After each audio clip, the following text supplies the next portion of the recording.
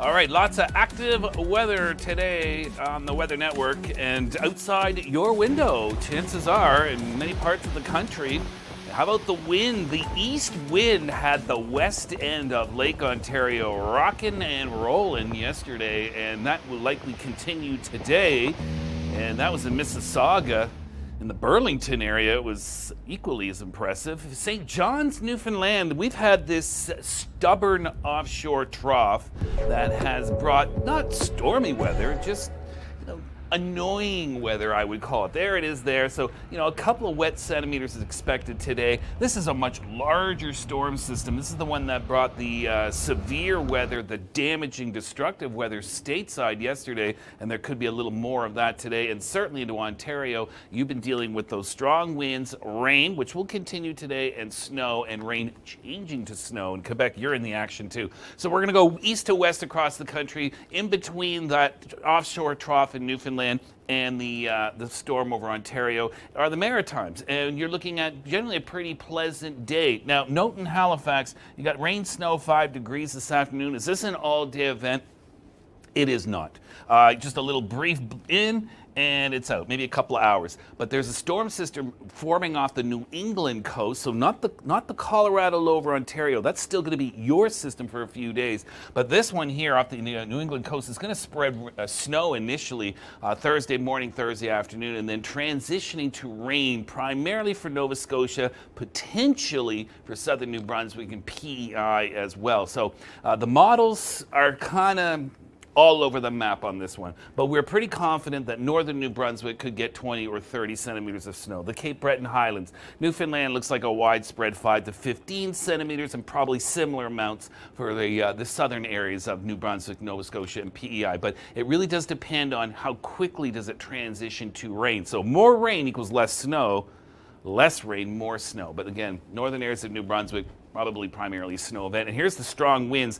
Not so much today, a little gusty in Newfoundland, but those winds will be picking up through Thursday, likely peaking Thursday night, and this looks like 60 to 90 kilometer an hour wind gusts. Let's go to Ontario, where the snow has been falling north of Highway 17, south of their rain showers. We've had locally heavy rains, and we're going to get more of that again today. Some pretty dark hues in this green. That's heavy rain. Can't rule out a thunderstorm. The wind still strong, particularly through the morning hours, with gradually easing this afternoon. The rain, or evening, the rain transitioning to snow with higher accumulations in those higher elevations. And if you're in Ottawa or Montreal, rain showers this afternoon changes to snow, and you're going to get a significant amount between tonight and tomorrow. So there's first of all your rain, the heaviest rain near the shores of Lake Ontario. Again, still with that east wind. It is an unpleasant day right up towards Georgian Bay. London and west, not a lot of rain for you.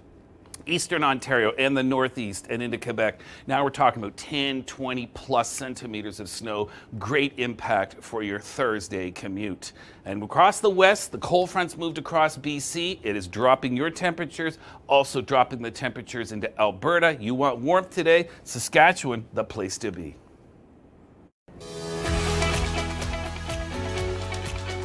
So glad you could join us on the Weather AM. It is Wednesday, April the 3rd. We're going to start things off in Porto Cove in beautiful Howe Sound, British Columbia.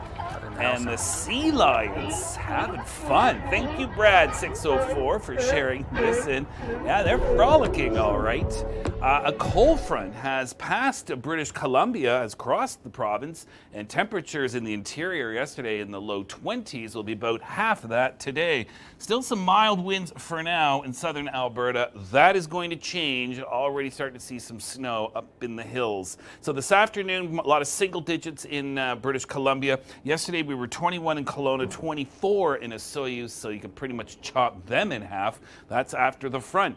Not a lot of precipitation, but freezing levels are low, so we're getting some snow showers higher up. The southern and eastern interior of BC could still see lingering showers at sea level, flurries higher up for the next couple of days, but I'm certainly not going to call it stormy. And here's a look at your forecast. So no more 20 degrees in Kelowna or Kamloops this week, but still some fair weather to come in places like Nanaimo and Abbotsford. All right, let's go to east of the Rockies. The warmth today into Saskatchewan. Of course, we had this near 20 degrees in Edmonton and close to Calgary yesterday, but take a look at Fort Saskatoon today, 20 degrees. Tomorrow, 5. So we're going to feel that cold front. Regina still holding under the warmth. And look at Alberta in the south. Not so much Edmonton, but Calgary, south and west, snow. So snow today, really more so for the foothills and the Rockies. Tomorrow, though, more widespread in southern Alberta. Could be impacting not only your morning, but your evening commute into Calgary and potentially even into Friday morning as well. South and west of the city, you could be looking at upwards of 20 centimeters of snow. East of the city, lesser amounts.